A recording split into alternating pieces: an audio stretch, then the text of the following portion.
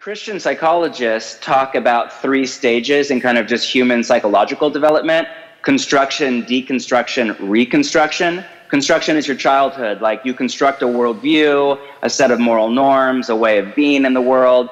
But then you get into your 20s, you go out into the big wide world, you realize a whole bunch of people think differently than you, live differently than you, start with a whole different set of assumptions about right, wrong, good, evil, what is the good life. And you often see how the world has corrupted the worldview that you were handed. And so then there's this kind of angsty, question everything, what do I even believe? It's disorienting, it's emotional, it's hard, it's related to your family of origin, the church you grew up in. There's this deconstruction moment. And what people don't realize is if you stay there, you just live in cynicism and limbo. You can't commit your life to anything. You can't make a meaningful contribution to the world.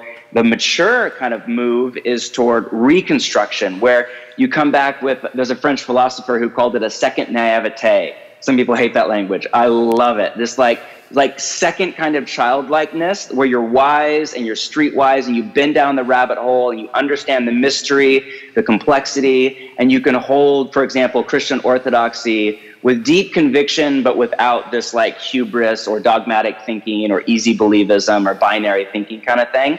And there's just so few stage 3 people in the world. All of the strong, mature, older Christians I know in Portland and other progressive cities have been through deconstruction and have come out still strong, like more, committed disciples of Jesus, but they hold it differently. They're way less sectarian. They don't identify with one particular Christian tribe very often. They're more devoted to prayer, and they're comfortable saying, I don't have all the answers and I don't get it all, but I'm following Jesus.